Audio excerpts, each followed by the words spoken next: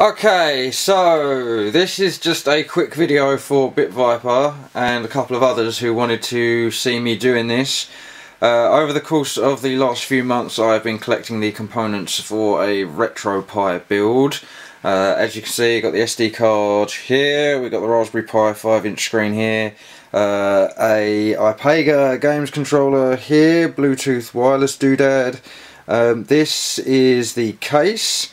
This is the Raspberry Pi itself, and this is a battery bank that Elecrow gave me when I visited him in Sweden.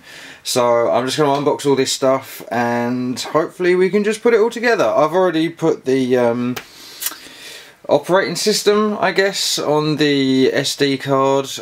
Go to RetroPie website to see all those instructions. But other than that, yeah, I'm just going to get on with this, open everything up, show you what's in there, and then put it all together. Okay, so my original plan was to put the Raspberry Pi in the case, and all these, I'll put a link to all the components down in the description. It will be on amazon.co.uk, but you could probably find equivalents elsewhere. Right, so my original thinking was put the Pi in the case and then clip the screen onto the front of the case and then put the HDMI connectors in.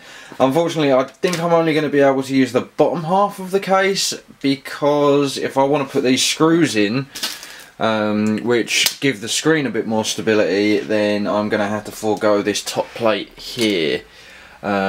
Which, I mean, it's not a huge deal. It does act as like the heatsink. I don't know if you can see on the camera. There you go. So there's a block here that you can use as a heatsink. I might be able to work something out with it later, but for now I just want to get it working, test it, and then we can worry about cases and what have you in the future. So yeah, let's get on with putting the Pi in there and then attaching the screen, I guess. You know you're having fun when there's a loads of mess around. Right, okay, so I've managed to attach the screen to the Pi to the case, and I've used these massive, oh sugar, did you see any of that? Right, so screen, Pi, case, or at least the back end of the case, so it's a bit more protected. What I've done is I put two of the sort of pillar screws, I don't know what you call them, in opposing corners, and then to get the case on I did the same, opposing corners. Unfortunately I haven't got the hardware to put it all together properly, but that's good enough for a prototype, I think. Now the next thing I've got to do is I've got to put this HDMI U connector in the top there, like that. And it just slides in. There you go, sweet, so that's in there now.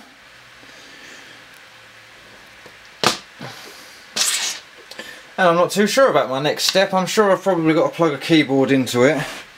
Power supply would be good too. If we plug it into the power supply though, I'm not going to, without the keyboard, I'm not going to be able to turn it off again. So let's plug a keyboard in.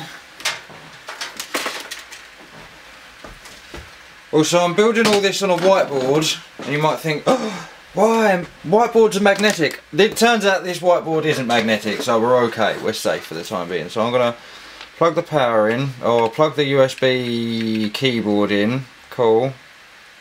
Oh, they're pretty tight. And I am going to take the USB power supply, provided kindly by EG. I'm going to do that, and I'm going to plug it into the top of the Raspberry Pi. It doesn't matter which one, I think they power each other through the I/O ports. So is it going to do anything is the question.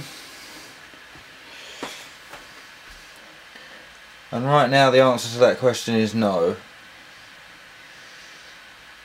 There is an OS, oh hang on, let me turn this on. There you go. No? Okay, power supply doesn't like it, so let me get a let me just get a USB plug from the wall. Still nothing.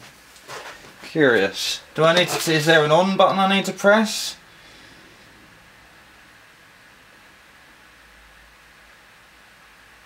The light's on and it's flashing, but the screen hasn't come on. So have I done something wrong with the screen?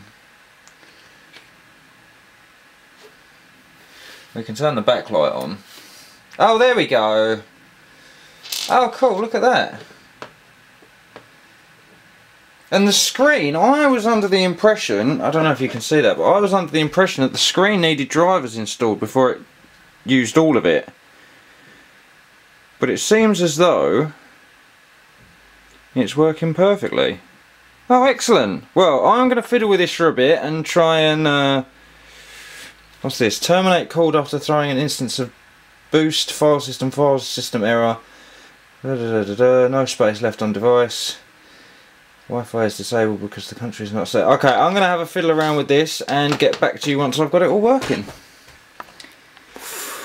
Okay, so I turned it off and on again and it started working. So I'm now going to install the gamepad, which is this device over here. I'm going to install this. I might be able to plug it in directly via USB, but I will follow the instructions. Ooh. And again, this is just for the prototype. Let me see if I can get this in shot. Hang on. Ooh. There we go. So this is just for the prototype, and it's configured pretty similar to an Xbox 360 controller. So you've got the analog stick up here, D-pad down here. I call this the camera stick over here, and then you've got your usual buttons, home button.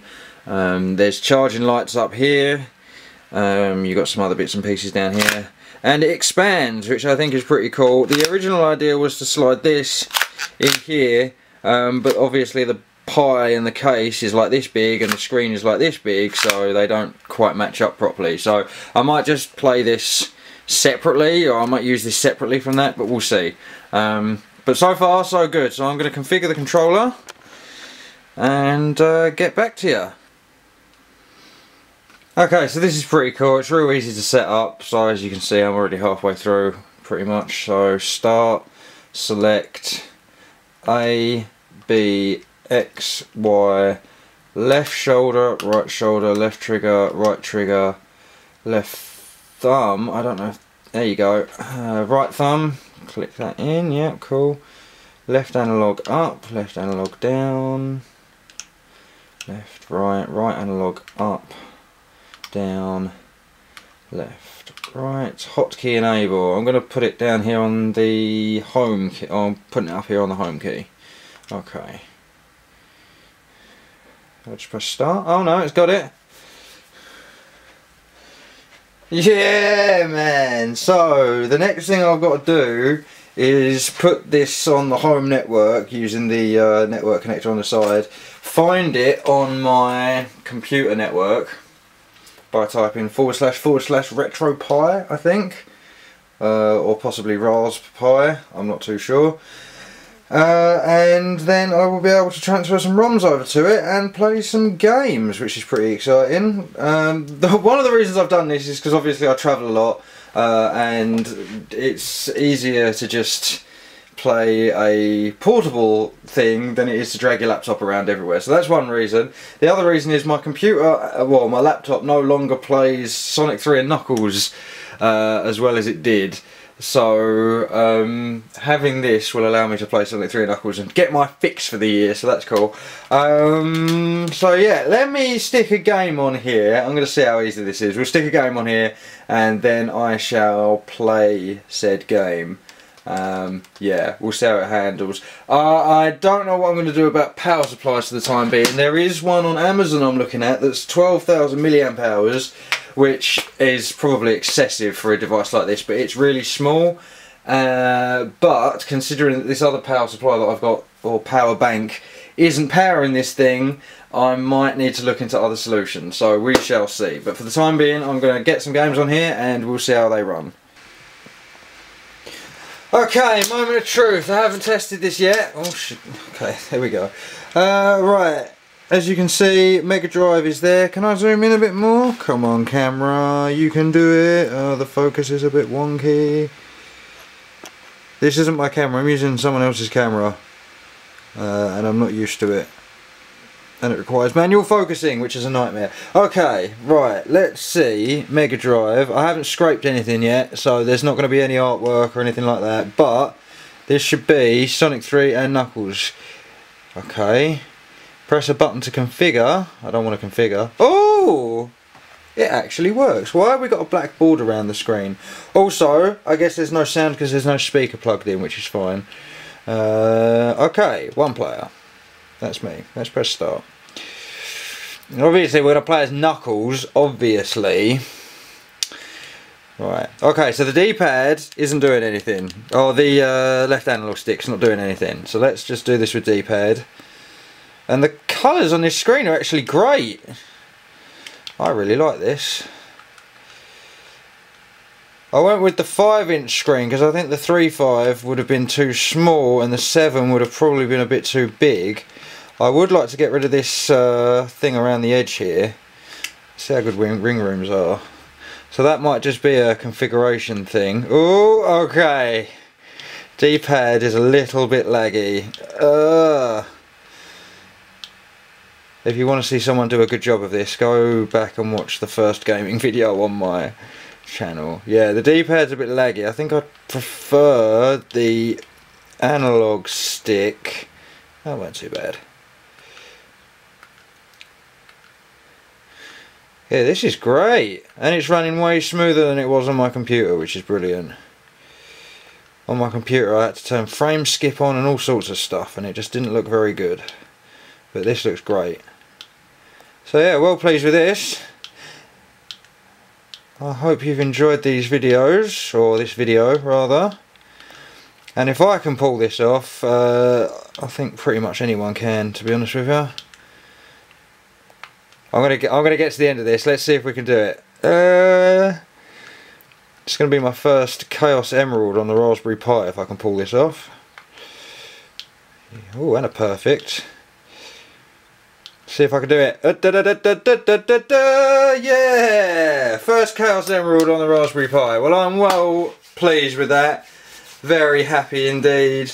I had to use some bits from my old 3D printer project that nothing ever came from, and some other bits and pieces from all over just to put this thing together. I think it's great. I really enjoy it. And yeah, I'm gonna keep playing and let you know how I get on in a future video possibly. So let's pause this. Now, how do is there a way to, I think I've just paused it there, is there a way to configure some stuff? Let's press start and home at the same time. There you go. Right, so can we configure it? Oh, we can. So it might just be a case of installing drivers or something like that. I'm probably going to have a big old poke around through all these options at some point and yeah, really fine tune this, but for now really happy with how that's turned out, and yeah, see you next time. Bye bye.